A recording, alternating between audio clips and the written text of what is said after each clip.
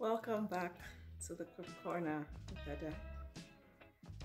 Wow, 31st of January already. God has been good. Yes, He has. Yes, He has. So how has your year been so far? Huh? Yeah? How far with your aspirations? What about your actions? Don't know what I'm talking about? Okay. I'll put the link to the videos up there. But join me in the Quick Corner and let's put a bow on the videos for this month. See you in a bit.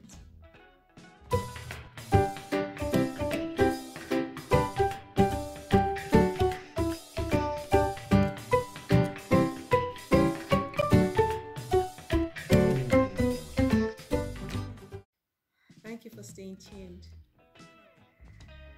I decided that since this is the last day of the first month, why don't I read Quip 31 from my first book?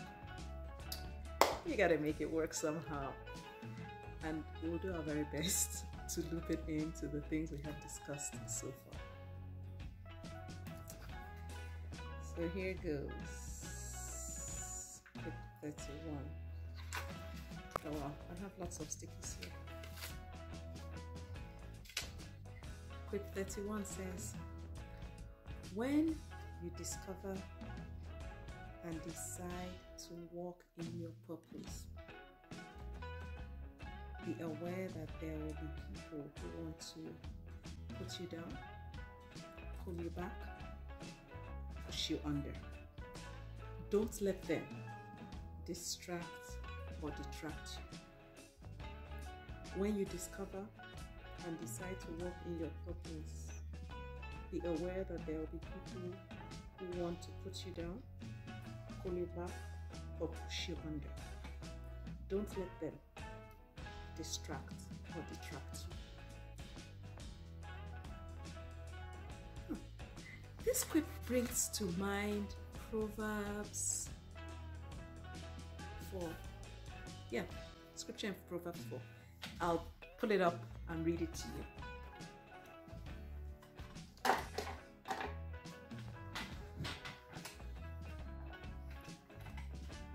Proverbs 4, verses 25 to 27 says, set your gaze on the path before you with fixed purpose, looking straight ahead.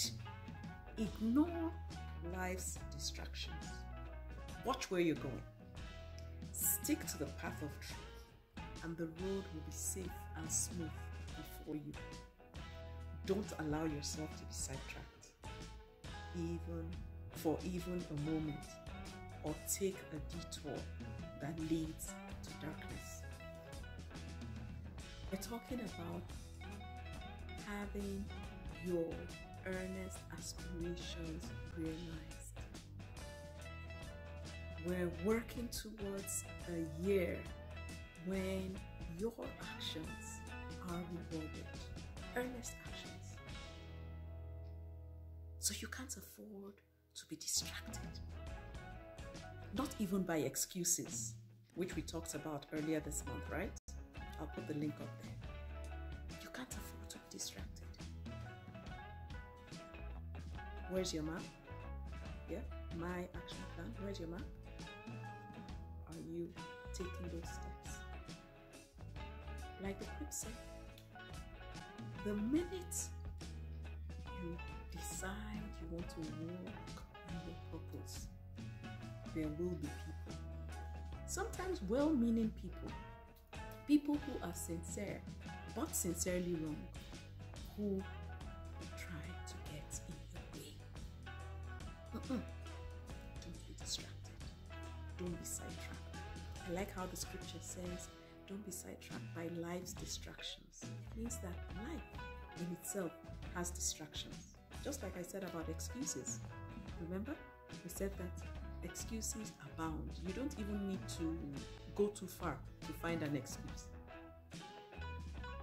So I encourage you, refuse to be distracted. Refuse to be sidetracked. And I wish you a wonderful year. See you in a few days. God bless you.